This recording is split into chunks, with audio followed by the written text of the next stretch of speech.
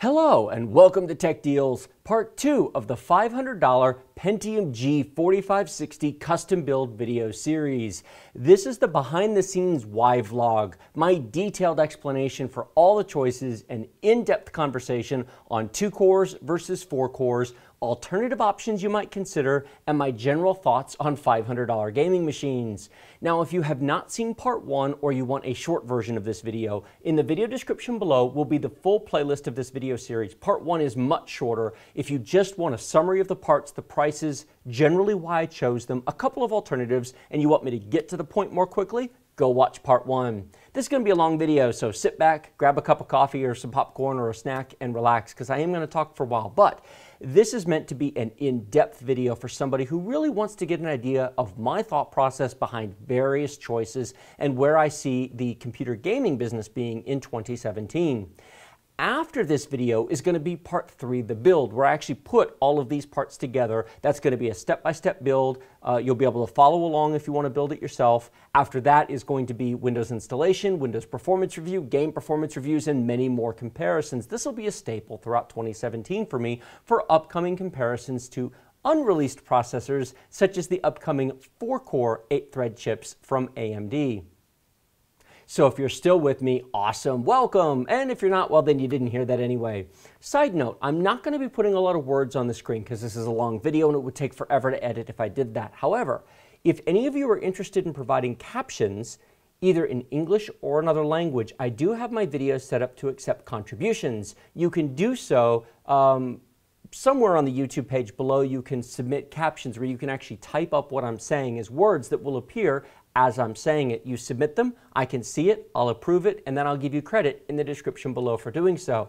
So if perhaps English is not your first language and you want to help out people in your country, I would certainly appreciate it if that's something that you would like to do.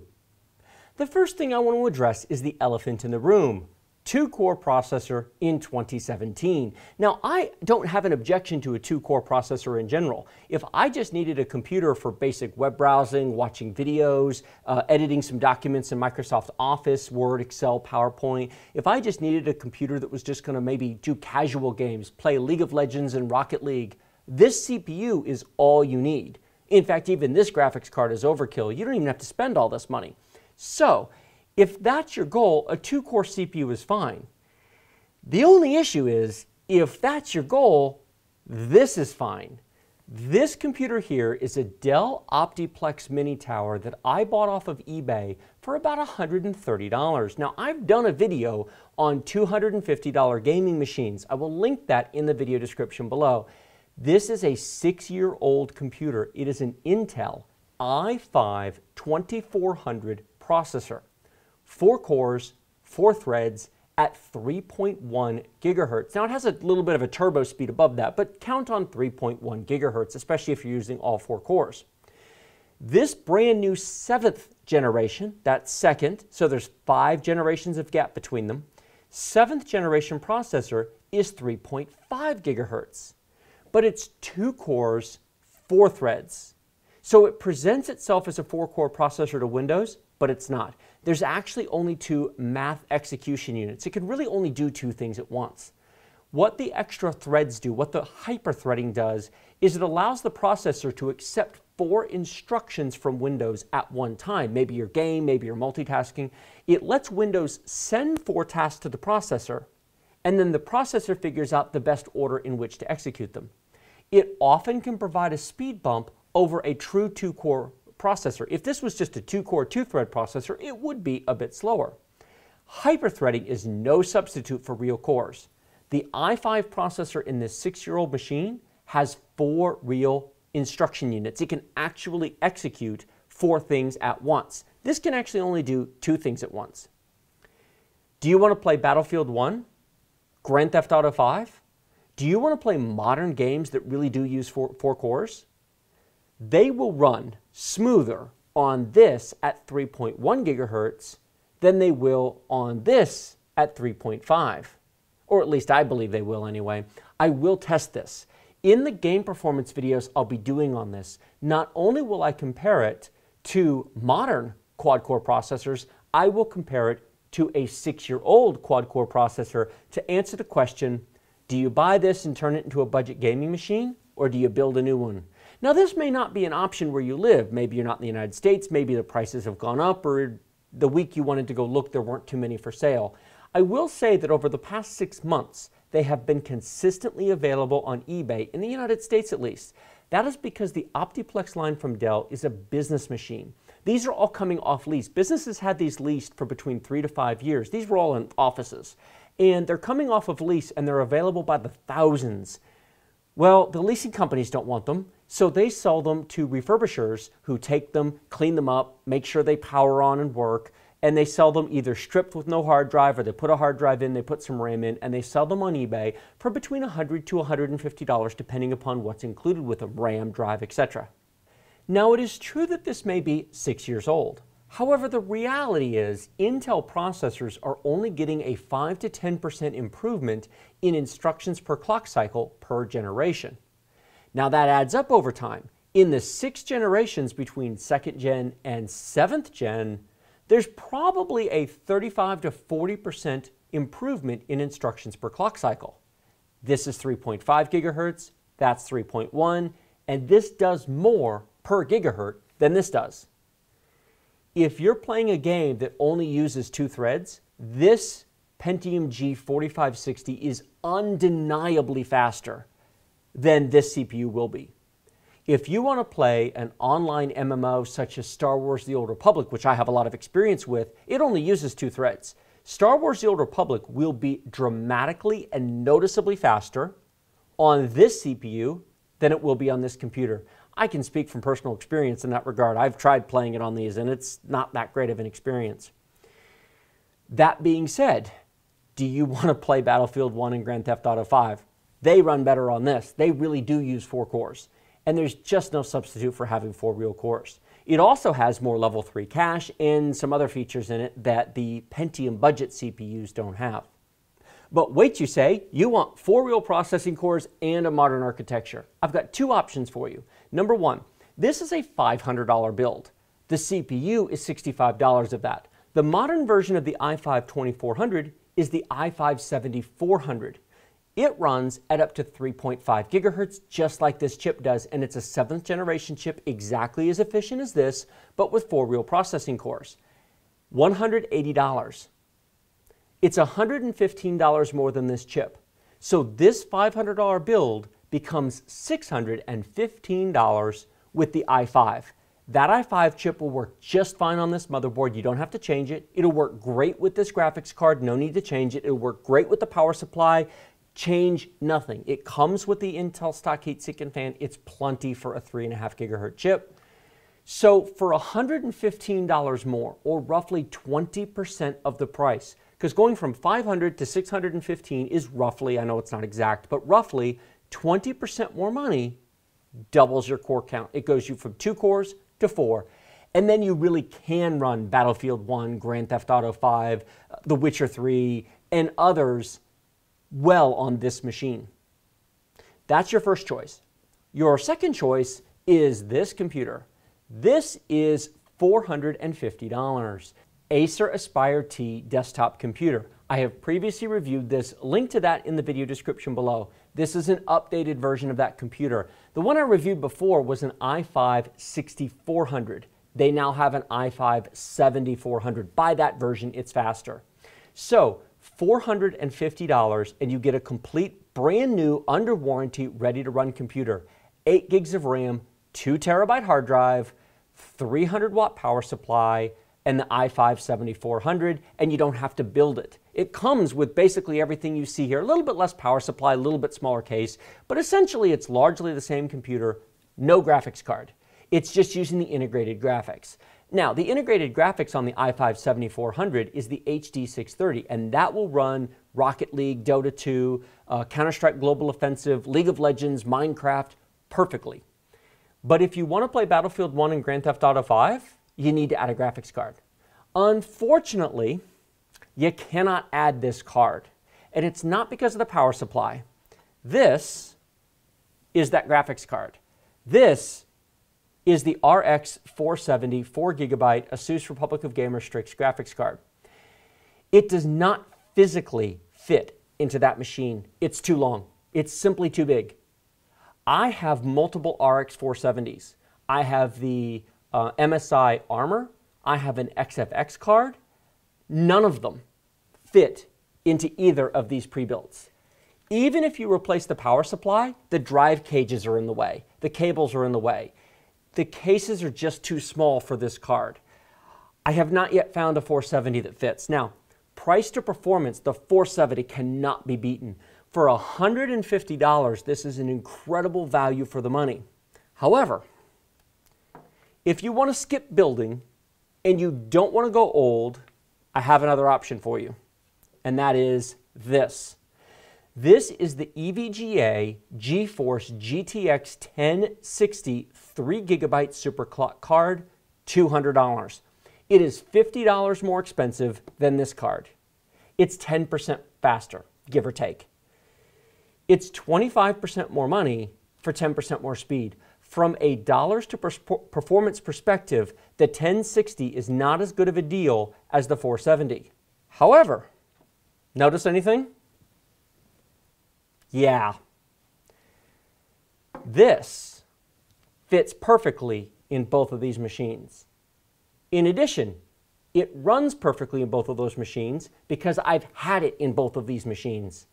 If you've seen any of my generational comparisons, this is actually the computer that I tested when I did Grand Theft Auto 5 GTX 1060 i5 2400 versus i5 6500. This is the card. Well, actually, I think I'm going to use the 6 gig version, but I have both the 3 and the 6 gig version. This is the machine I used. It runs fine in here. I did not replace the power supply. I used one of these, and this comes with the card. This comes with the EVGA card.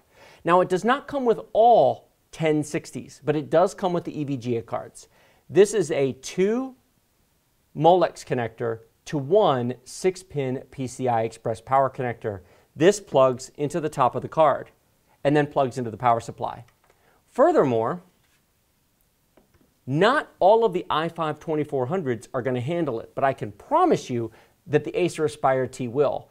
The Acer Aspire T comes with a 300-watt power supply, and it comes with the 2 Molex connectors inside you will need to use this. I have actually had this exact card in that exact machine for more than 2 months. This is actually a spare. Inside this right now is another one of these plugged into the 2 Molexes. I pulled this out to make this video. This was in there an hour ago. It runs perfectly. You do not have to replace the power supply in the Acer Aspire T in order to make a GTX 1060 work. It's plenty. The 300 watts this comes with is all you need. Yes, some people will say, but I want to be sure, so I'll go out and spend $35 on a power supply and put it in there. You can. Don't waste your money. Use this. I promise you, I've used it for months and months and months. It works just fine. My kids game with this thing. It doesn't pull that much power. Now, some of the pre-built i5 2400s come with 260 to 280 watt power supplies. Some don't. I have an HP that came with a 265 watt power supply, but I have a Lenovo computer that came with, I think it was a 180 watt power supply. That had to be changed. So if you follow my link in the video description below to eBay to take a look at the i5 2400 machines, or you follow the link in the video description below to my video on how to make a $250 to $300 gaming computer, some of them will need a power supply change and some won't. And some you won't know until you buy the thing. Now, that's a $35 power supply, and that will fit into almost any mini tower pre-built that you buy. Not all, but most. Some Lenovos and some older compact machines don't have standard motherboard power connectors and require an adapter cable. You can get those off of eBay or Amazon for $10, but they do require an adapter. Dells and HPs are generally standard 24-pin ATX power connectors. If you can, the Dell Optiplexes are wonderful. I have had excellent luck with these machines. I own 3, 4 of them now. Now, I use most of these for my office. Not all these are gaming machines. I love them because for general office tasks, for $120, $130, it's all we really need in order to run office, web browsing, etc. It's a great value for the money. Now, this does bring up a worthwhile point. $450, let's say you want a new one, $450 plus $200 for this card is $650. Now you don't need anything else. 2 terabyte drive, 8 gigs of RAM. You can upgrade to 16 if you want. You know, cost you $50 or so. But you're looking at $650 for this combination. You can build this machine for $615 with the i5-7400. And many of you may immediately say, wait a minute, I get a little bit bigger case, I get a more powerful power supply, I get to custom build it, and it's less expensive. Maybe. This graphics card is in fact about 10% slower, so you are getting a little bit less graphics performance, but it's minor. I would not lose any sleep over that. That computer comes with keyboard, mouse, Wi-Fi, a DVD drive, a legal copy of Windows, and it's built and you don't have to mess with it. This you have to build, and my $615 price does not include Windows, Wi-Fi adapter, DVD drive, keyboard, mouse, and you have to build it and provide support. If you build this and have a problem with it, you have no one to complain to. If you order this off of Amazon, plug it in, turn it on, and it doesn't work, Amazon will have another one on your doorstep in 24 to 48 hours. It's not your problem, and they'll pay return shipping, and you don't have to care. Now, if you don't live in the United States, and these aren't options for you, I understand. One of the reasons I'm doing this video is because some people either want to build their own machine, or they plan to upgrade in the future, or they just don't want one of these, and that's fine. I understand that. My personal computer is always going to be a custom-built machine. You know, I have several of these for work and for home. 2 of my kids have these because they're simple and cheap and they're kids and they don't care, but you know, when they get older, they'll custom build, I'm sure. But for the money, these are very compelling arguments if you aren't married to building a machine. If you consider this a chore, go this route. If you consider this fun, go ahead and build, by all means. You learn more about your computer.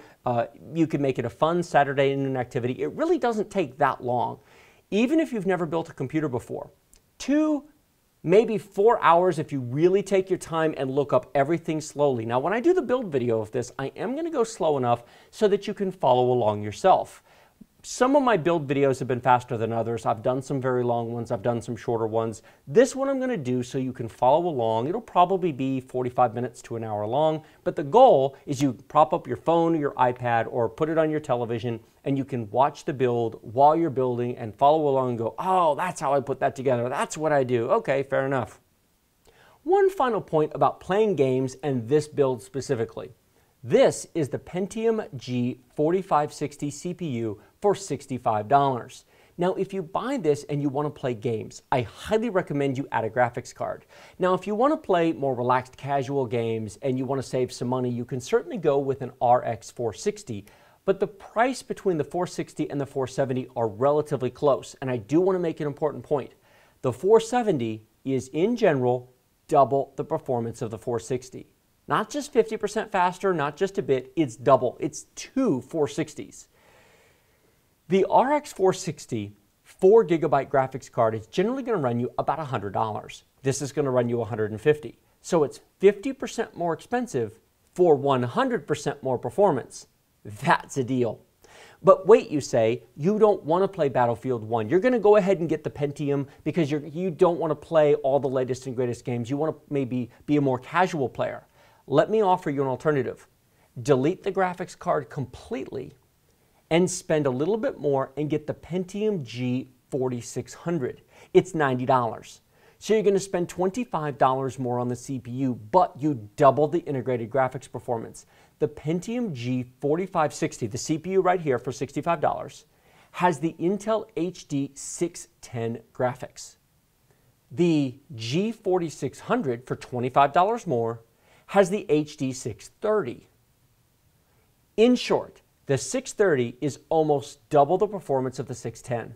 If you're building this because you primarily want to play League of Legends, Dota 2, Counter-Strike Global Offensive, Rocket League, Minecraft, the HD 630 is all you need. The 610 is a little weak. Delete the graphics card, spend $25 more on your CPU, and get double the integrated graphics performance. I will do performance comparisons on the HD 610 versus 630. I'll use an i3 CPU to get a 630 because all the i3s have a 630 in them. I will downclock it to match the clock speed. Now, when you do spend the money, the extra $25, you also get an extra 100 megahertz of clock speed. It's 3.6 instead of 3.5. That is a trivial difference you will never ever notice. Don't make the upgrade for the extra 100 megahertz. Do it for the double integrated graphics performance. It's not a factor if you're going to install a graphics card. So if you build this and put a graphics card in, don't waste your money on the 4600, just get the 4560. It's really all you need unless you want the better integrated graphics. One point I'd like to make about this motherboard. This is a great value for the money. For $65, this is a good B250 motherboard, but it's a very basic motherboard. If you think in the future you may want to upgrade your CPU to an i5, maybe you're building this because you're on a budget right now, but you think I'm going to save my money up in 6 months or a year, I want to buy an i5 and it gives me room to grow. Fair enough. Maybe you buy this RX 470 because you think I want to crossfire them in the future. The downside to the NVIDIA GeForce GTX 1060 is you cannot SLI them. You can't put two. You can buy one of this today, wait a year, and buy another one when they're discounted, or buy a used one on eBay in a year when people are selling them and upgrading to the latest and greatest. And you can put two of these in here and run them in what's called Crossfire. Now, it does not double your graphics performance, but in some games, not all, but in some games, you can get a 70 to 80% boost in your performance by installing a second one of these cards. You can't in this motherboard because it doesn't have two graphics card slots. My suggestion would be to spend $25 to $35 more and buy a larger ATX motherboard that has two graphics card slots. A good example of this, MSI has a board for $90, and I'll link this in the alternative sections down below, and ASUS has a motherboard for $100. They're B250 boards, but they're larger. They have 4 RAM slots. This has 2, giving you room to upgrade your RAM, and they have 2 graphics card slots and support Crossfire with 2 of these cards. So if you think you might want to upgrade in the future, spend $25 to $35 more on your motherboard, buy one of these cards because you can add another one in the future using that motherboard. You can then upgrade to an i5 if you have the money in the future as well. Please note, if you think you're going to do this, this kicks up another upgrade, power supply. This power supply is absolutely all you need to run what you see here. It's actually plenty for the i5 as well. I would not use this power supply if you plan on adding 2 of these graphics cards. It's not really enough. This is $35. I would spend $15 more and buy the 600 watt bronze from EVGA. A 500 would actually do the job, but for $5 or $10 more, I would get the 600 and remove all doubt and concerns, because you don't know what you'll do in the future. If you think you might go to 2 graphics cards, if you're buying a better motherboard, spend $5 or $10 more, get the 600 watt bronze from EVGA. The reason for this is because you're going to need a lot more power. These cards draw 150 watts each. 150 plus 150 is 300. If you upgrade to an i5 and you have a bigger motherboard and you want to add more RAM and you want to add more storage, you can see where this is going. 500's enough, so long as you only ever put RX 470s in there. What if the RX 490 or whatever comes out later in the year and you upgrade to it and it's a 250 watt card because you've got the money and you put an i5 in? Spend $10 more now and you don't ever have to worry about it. Power supplies can easily last you 10 years. So by buying a better one now, the case and the power supply can outlast all of this for many, many years of upgrades. So there's basically 2 approaches. Build it as it sits and leave it as it sits. Plan on this being all it ever is, with maybe the change of this to an i5, or spend $25 to $35 more on the motherboard and $15 more on the power supply. So for another $50, you leave yourself room to either add a second one of these or upgrade to a super powerful card and a faster CPU and whatever else you want to put into the system.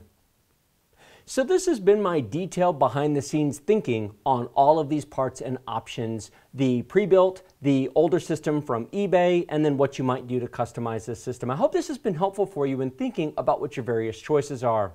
Like this video if you like it, share it with your friends if you loved it. Remember to subscribe, hit that big huge button below this video. I would greatly appreciate it. Questions and comments go in the comment section below, and as always, check out my video description. This will have a lot of links down there. A link to my budget deal on eBay for a older i5 based system will be down there.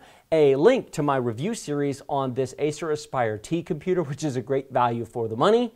A link to the full video series on this $500 build will be down there, and links to Amazon, Newegg, and eBay for everything I've discussed on here will be down there as well. If you found this video helpful and useful to you in any way, please go down to the video description and use those. I would greatly appreciate it. Thank you so much for watching. I will see you in the next video.